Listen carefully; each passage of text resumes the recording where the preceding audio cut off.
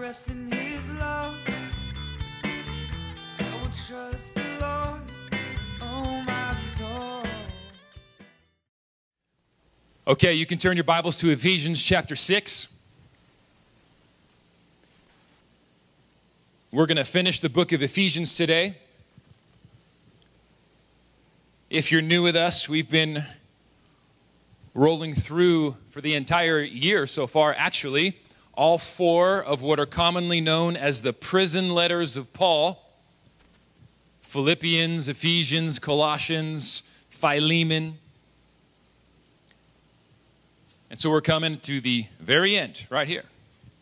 And what was originally so attractive about these prison letters is we all have felt in various ways in the last year, kind of like we're on lockdown, we're in some type of house arrest, some kind of prison situation where the normal way of life has been kind of taken away from us in various aspects. And so to kind of parallel that with someone who is living under house arrest in Rome, unjustly charged, awaiting an unjust judge, and it's going to be an unjust trial. And so how does he respond in the midst of it? When he's squeezed, what kind of fruit is coming out of his life? Because that's a parallel and a challenge and an invitation for us. When we're getting squeezed by the circumstances of life, what kind of fruit is coming out? We all got squeezed last year. And so what we see in the Apostle Paul is a tremendous testimony of power, where God wants to make each and every follower of Jesus powerful people that are able to thrive no matter the circumstances on the outside. And that's where Paul's writing things from prison about his peace and his hope and his joy and his satisfaction in the Lord. He says, I consider everything rubbish compared to the greatness, the surpassing greatness of just knowing Jesus Christ. And that's right there the key to life. To know Jesus Christ, to know him in the depths of the intimacy that we're made for, is the satisfaction of our soul. Everything else is rubbish compared to knowing Jesus Christ. That's his testimony in prison. And so from that place of genuine encounter with God, to follow our theme so far this morning, as he has been made radiant by God, now he's sharing good news. He's sharing the light. He's sharing testimony. That's what Paul's letters are. We always got to know that. They are testimony of his authentic walk with God. He didn't write these from a vacuum. They weren't just dictated to him by the Holy Spirit without experience. This is the stuff that he has lived through, fought through. He's been through the pit, seen God lift him up, put a radiance on him, a new song to sing, and now he's sharing testimony. And so this last part here in Ephesians 6 is really the culmination of the book. I think it's the marching orders, and it's really good news for all of us. If you hear nothing else, hear this. God's will for your life as a follower of Jesus Christ is that he's given you enough defensive tools and offensive weapons to be a victorious warrior, period. And we can all step into more of that in our life. We're never done. So it's not a been there and done that. You can upgrade your armor. Ephesians 6, 10 to 18. Finally, be strong in the Lord and in the strength of his might. Put on the whole armor of God, that you might be able to stand against the schemes of the devil. For we do not wrestle against flesh and blood, but against rulers, against authorities, against the cosmic powers over this present darkness, against the spiritual forces of evil in the heavenly places. Therefore, take up the whole armor of God, that you may be able to withstand in the evil day, and having done all, to stand firm. Stand therefore, having fastened on the belt of truth, having put on the breastplate of righteousness, and as shoes for your feet, having put on the readiness given by the gospel of peace. In all circumstances, take up the shield of faith, with which you can extinguish all the flaming darts of the evil one, and take the helmet of salvation and the sword of the Spirit, which is the word of God, praying at all times in the Spirit with all prayer and supplication.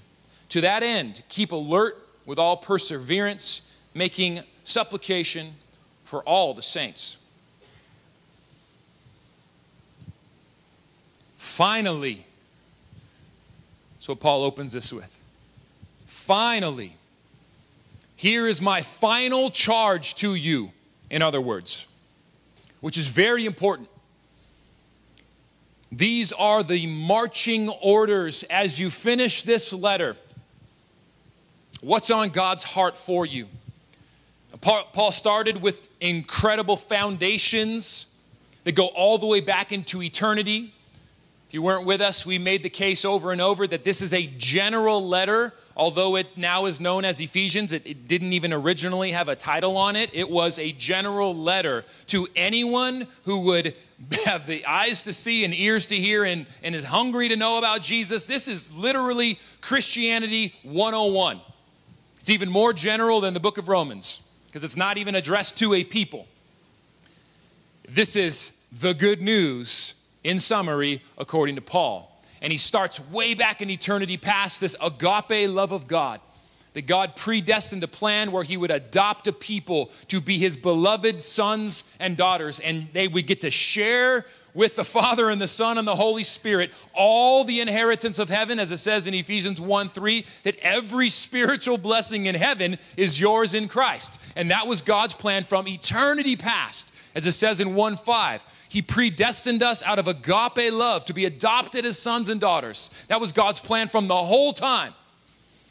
And then it goes on in the book to talk about that as we receive that by faith, based on the finished work that Jesus did on the cross, to break down the barrier between God and humanity and between God and one another, those ancient barriers of hostility, whatever they may be, are to come down in the name of Jesus as a foretaste of the coming kingdom where every tongue, tribe, and nation is around the throne in unity as that family of God, beloved children of God. And then he goes on to say in chapter 4 that you have a new nature in Christ. It's not just positional, that you actually have the new nature, that you are recreated in the image of God in true holiness and righteousness. So you have the power to put on that new nature by choice. So you can get rid of sin. Sin does not have to be your master. No sin has to win. You can put on the new nature and learn as you follow Christ to live victoriously.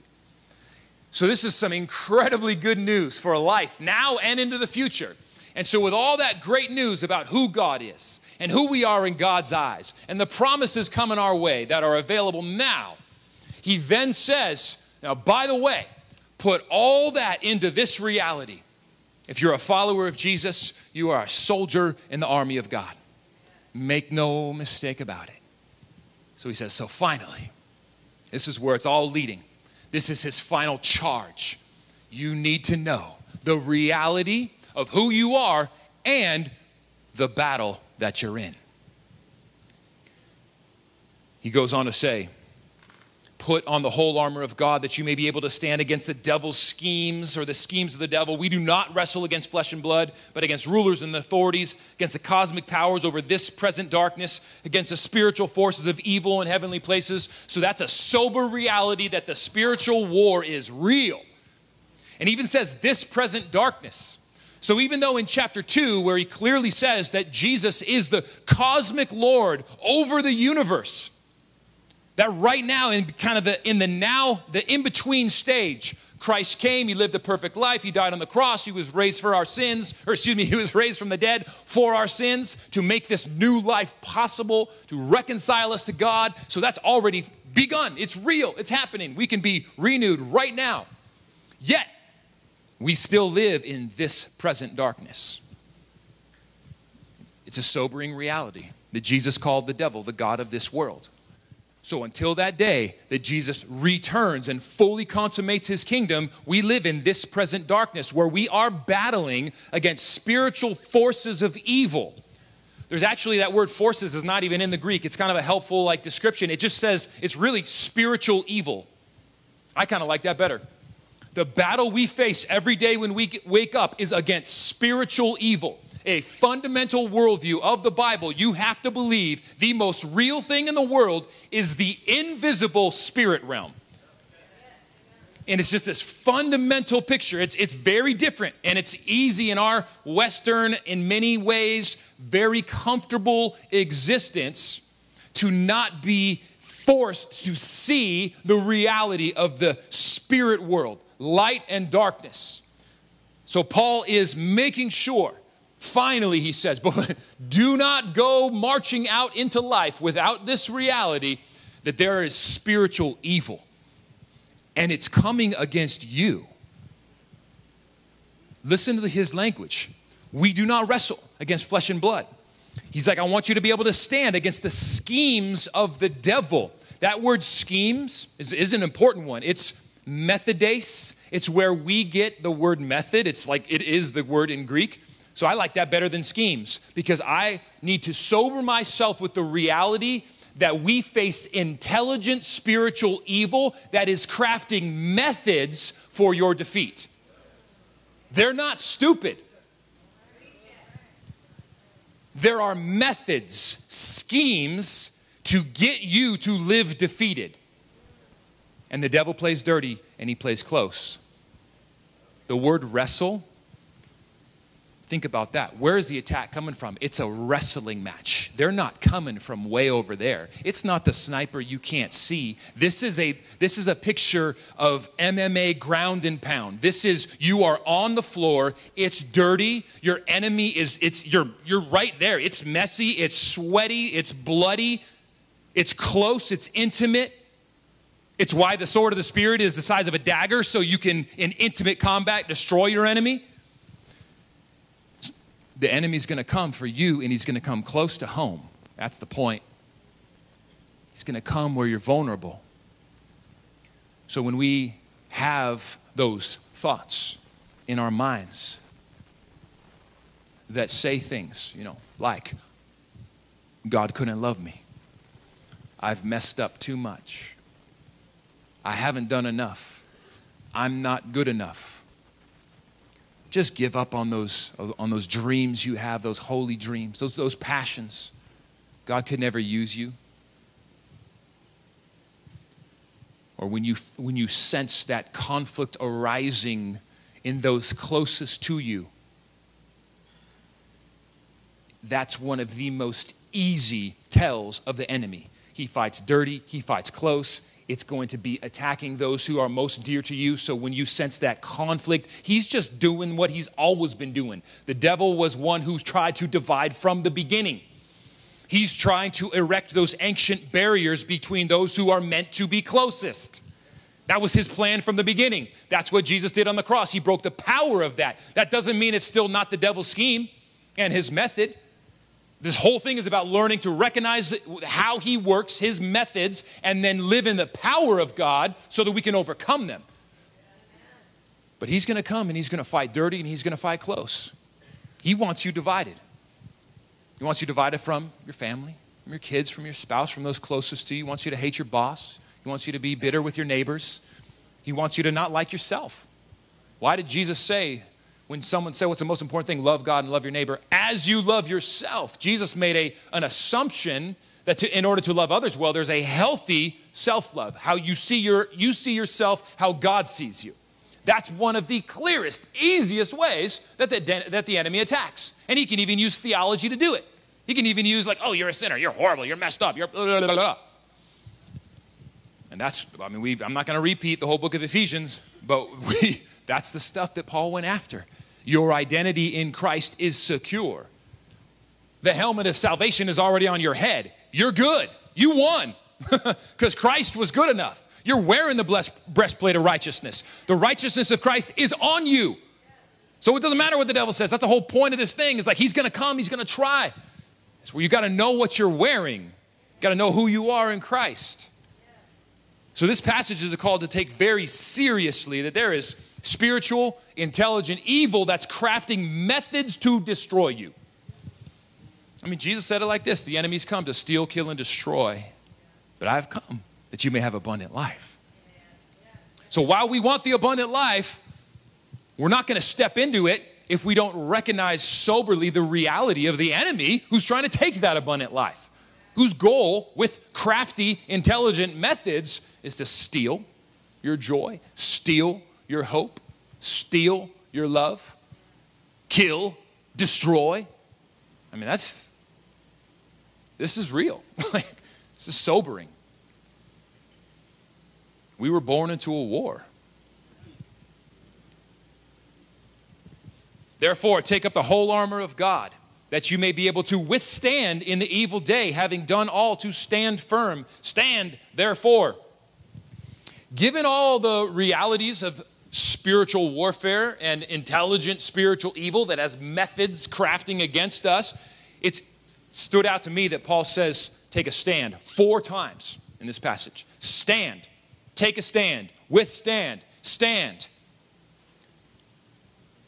That's a call to be sober and alert and prepared, that if we're not ready, then we can experience, even as a follower of Jesus, we can live life feeling very defeated, feeling like we got knocked down in the pit and we just can't find a way to get out.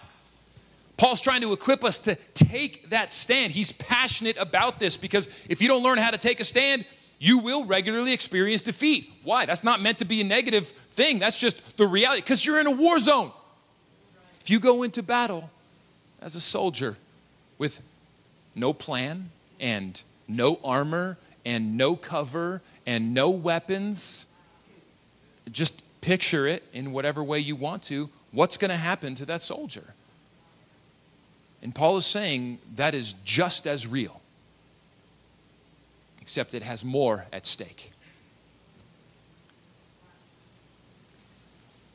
Stand, therefore, he says, having fastened on the belt of truth and having put on the breastplate of righteousness and his shoes for your feet, having put on the readiness given by the gospel of peace. In all circumstances, take up the shield with which you can extinguish the flaming darts of the evil one, and take the helmet of salvation, the sword of the Spirit, which is the word of God. I love this part here. It's the encouragement. In the reality of this spiritual war, God has provided all you need for both defense and offense. God has provided all you need to be a victorious warrior. This is not doom and gloom. This is sober reality and victory. Sure, the devil has many schemes, and they're crafty, and they're personal, and they're dirty, and they're wicked. But God has provided more than you need in every aspect of defense to protect yourself, to take that stand so that, you know, when all the enemy assaults you in every way possible and he launches all the missiles, but when the dust clears, you're just like, I'm standing. I'm standing. I had all my armor on. And then God also provides enough, even though in some ways right here it doesn't sound like a whole lot. It's plenty to go on the offensive. So let's look at these things just real quick here. He's giving you the shield of faith, so that when devil hurls lies at you about who you are, about who God is, who you are in God's eyes, the nature of God, what's going to happen to your future, all those methods where the enemy knows you're vulnerable. So whatever those fears are that you have, whatever those vulnerabilities and weakness, maybe those wounds, the devil is dirty. That's where he's going to poke the wounds. So just know it, and don't beat yourself up. Just know that's where he's gonna look for a vulnerability. He's gonna try to just knife it as he's wrestling with you close on the ground. I mean, it's like, whoa, that's a picture. But God's given you a shield, it says. And you can upgrade that armor. This is an important reality. Can you upgrade your armor? Heaven, yes, because can your faith grow? I mean, honestly, not in arrogance at all. My shield's way bigger than 25 years ago, where what was scary to me, I'm like, bye. Not even an issue. All throughout the New Testament, it's about God's about growing our faith. Which means, in this analogy, your shield is getting bigger. So the darts that used to come your way and hurt you don't even touch you. That's cool. He's giving you the helmet of salvation to protect you. He's giving you his truth. What? Who wrote these notes? That was, man, my editor was awful on this one. I just mixed two things together. The belt of truth. It holds the whole thing together. Truth is absolutely foundational. Paul's talked about this a number of times in Ephesians. There are lies so clever they sound like truth all around us. It's Ephesians 4, I think 12, somewhere around there. That's one of the enemy's schemes. Lies so clever they sound like truth. And he says that if we don't have that truth in that same passage in Ephesians 4, then we get tossed to and fro by every wind of doctrine, every new sound. It doesn't have to be in the church. Doctrine is just whatever people say is true and real. So every time you hear a message, every advertisement is doctrine. So every idea, every message, we can get tossed to and fro by them. Our minds just can go crazy like schizophrenic unless we're anchored in the truth. The belt of truth is meant to hold it all together. So we're not running around naked and vulnerable. That's the picture. The truth will protect us from the lies so clever they sound like truth. The breastplate of righteousness. This is beautiful, where our identity is secure. What are we wearing? We're wearing the righteousness of Christ, the breastplate of righteousness. We stand before God as followers of Jesus. And what does the Bible say? We are spotless, blameless, righteous in God's eyes. Colossians 1 says that right now. In Christ. We believe in Christ. We've put on his righteousness. I mean, we got to get that. That's what God sees. He looks at you and he sees righteous perfection if you're wearing Christ. That's a good defense. And you put on the helmet of salvation. Wearing a helmet is meant to give you confidence, right? Even when you see that little kids put on your bikes, like, and then sometimes they get a little too confident. Oh, cool, I have a helmet. Now I can try a flip off the curb. It's like, no. It's like if you fall over. Helmets give you confidence, and that's exactly what it's supposed to do right here. You're not feeling so vulnerable, and I love that it's the helmet of salvation. The idea is run into battle confident because salvation is done. You've already won. You've already won. You have salvation. You're wearing it on your head. Makes you a little more confident going into the battle. Some beautiful defense. And then he moves into a little offense. Before we get there, we just gotta see. The Lord is giving us all of this. This is the but God. God's will for us as followers of Jesus is that his strength would be in us and upon us. You know how that started, the passage started, right? Finally, be strong in the strength of the Lord. You're going to need to be strong to get through this life. It's, in some ways, it's just like, sorry, it's just the reality. We all wish it was a little easier and more comfortable, but it's not. We live in a broken and fallen world where spiritual evil is real. So to get through this life, just to survive, you're going to need to be strong. And then to be victorious, you're going to need to be wildly strong. And Paul's whole thing is, that's what this is about. Be strong. You can be strong. You can be strong in the strength of his might. So here's how you put it on. You will be strong in your defense. God's will is that he has given you enough in these defensive measures that you will be strong enough to withstand any attack of the enemy. So that when the dust clears, as we looked at, Paul said 4 times, you're still standing. I want to live like that, right? I mean, this is awesome testimony. And this guy's been through the ringer. He's been through the worst of it all. Betrayal and persecution and you name it. He's gone through it. He's lost his whole family for following Christ, been rejected by his own people numerous times, been kicked out of the synagogue, his identity. He's been told that he is cursed of God by his own people many times, to the point, and then they gave him 39 lashes.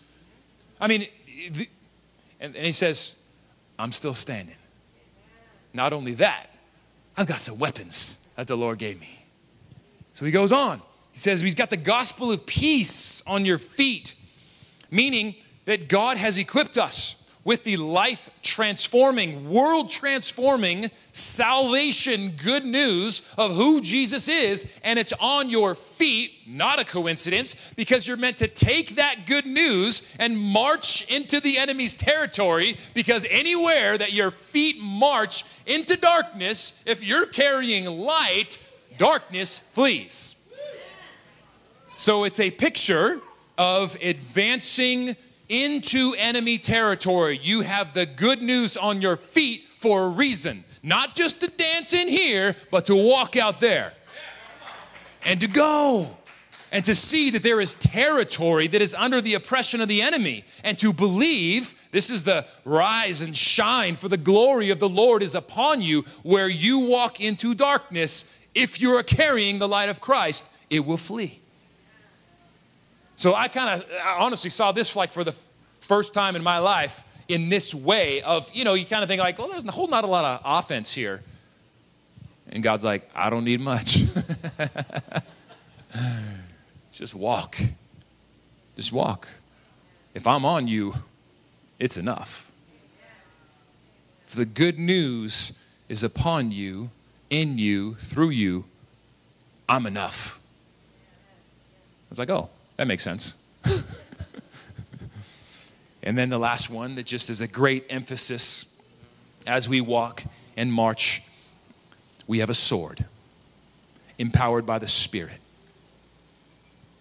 A sword that is the Spirit. I love that. That the sword of the Spirit. The truth of the Word of God is the Spirit. The truth of who God is, it's not this standalone, it's not about philosophy or just a mental assent or these just ideas on a paper. That the truth, biblical truth, is something that it's a person. And so it's encountered in relationship through the Spirit. It's the sword of the Spirit, like they're one. Real truth is encountered. It's not just thought about.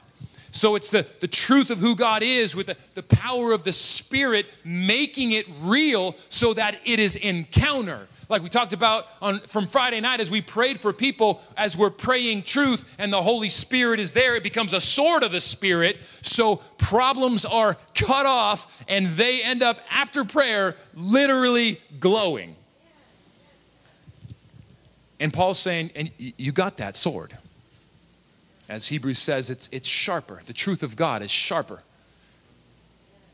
It's sharper than any two-edged sword. It's living and it's active, piercing to the division of soul and spirit, joints and marrow, discerning the thoughts and intentions of the heart. It's living and active.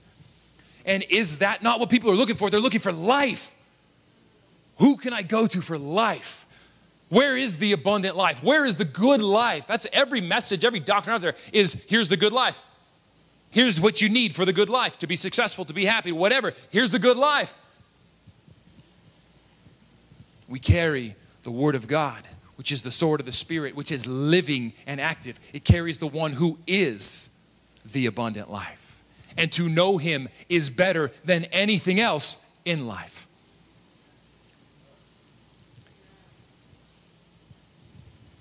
So it's incredible here. It's beautiful. We're almost done.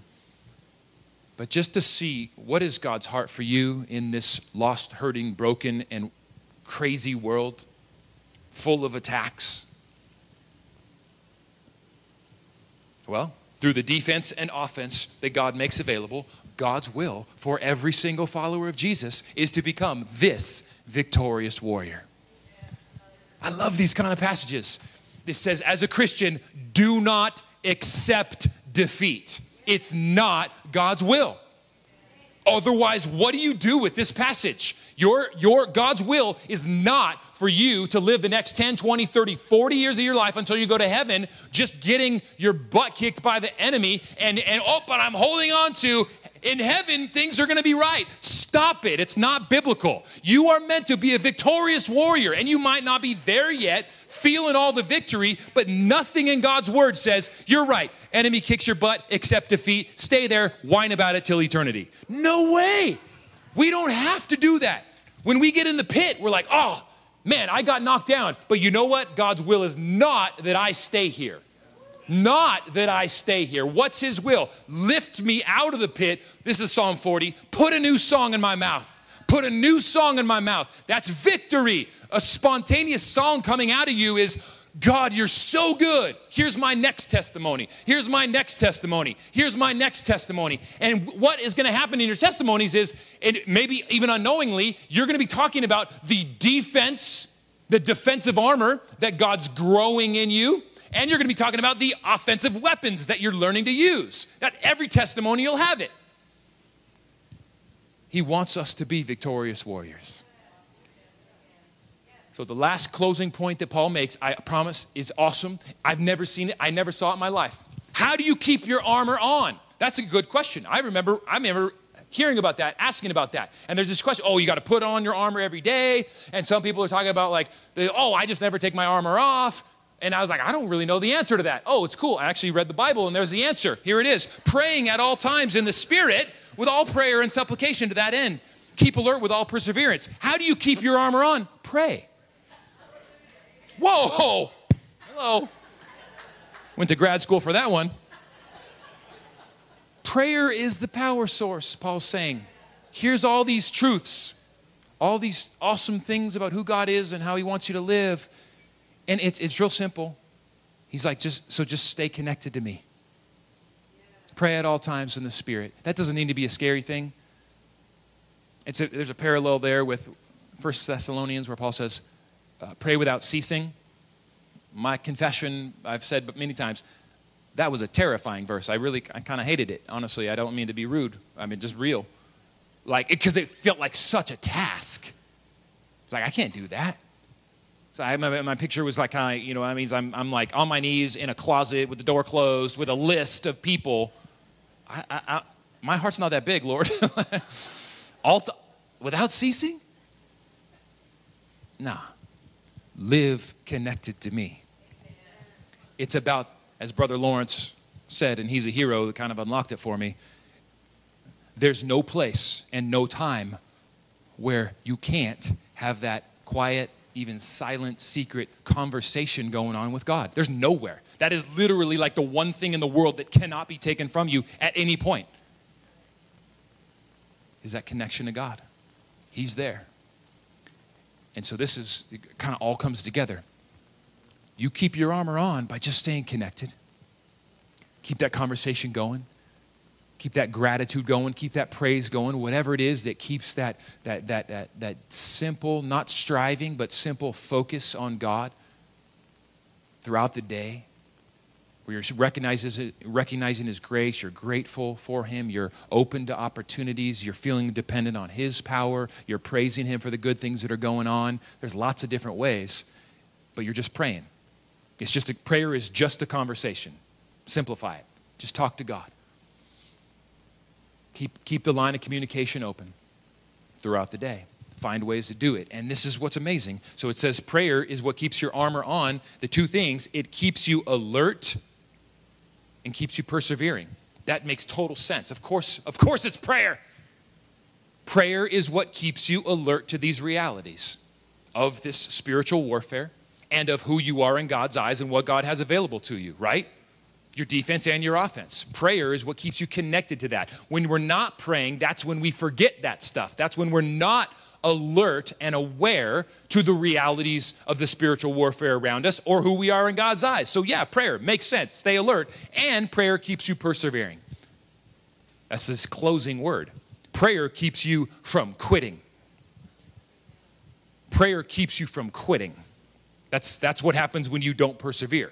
And that's a wow. That's a meme right there. Prayer will keep you from quitting. Because that's the sober reality. If you're not connected to God, you're going to want to quit. At what? Everything. Life. It gets hard. Prayer is that plug in, that syncing up with God, that connection to where you ain't going to quit. You're going to stay with Him, and actually you're going to become a victorious warrior. Let's pray.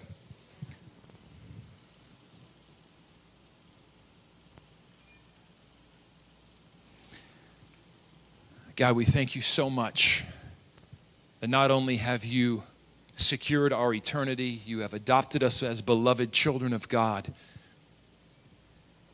where every spiritual blessing in heaven is awaiting us. There is also a now that you're wanting to pour out. You are wanting to teach us to live so connected to you that victory is our norm. And victory is our expectation because of the strength that is in us in your strength. So I pray a blessing on all of us right now. Holy Spirit, would you upgrade our armor? Upgrade that shield of faith. Upgrade our confidence in your character. Upgrade our promises that we're holding on to. Upgrade the security of our identity in you through our righteousness in Christ. Upgrade the hope of salvation so that we know in the grand scheme of things we've already won. Upgrade our ears to hear your truth that holds it all together. Upgrade our boldness to take the good news that is on our feet out into darkness so that we can watch you do wonders. And upgrade our confidence in the sword of the Spirit that is alive and is what people are looking for.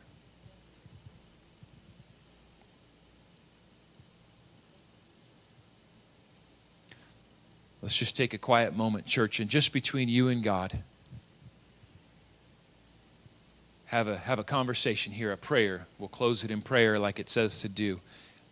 I encourage you in your own words, in your own way, express to God from this passage in Ephesians, what is standing out to you? What are you hungry for? What do you need God to do? Where is the strength of the Lord needed so that you can walk more in the victory that is yours in Christ? Let's just take a moment just between you and God. Have an authentic conversation, a prayer. Go for it.